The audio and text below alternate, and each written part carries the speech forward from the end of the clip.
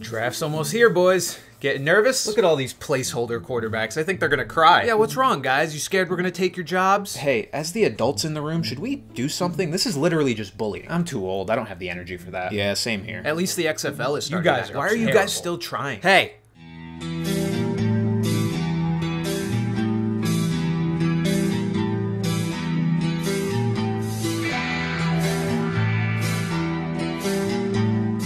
Oh, Dad!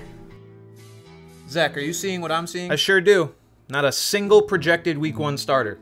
What a shame. Couldn't be us. What are you guys doing here? Are you defending these trash quarterbacks? We sure are. The NFL's a brotherhood, and you guys aren't part of it yet. Yeah, plus our class was way better than yours. Like, not even close. Yeah, so stop with all this stealing your job nonsense, because when I look at your class, all I see is mid, and more mid. Half of you are gonna end up working at a Little Caesars in 5 years, so have some respect.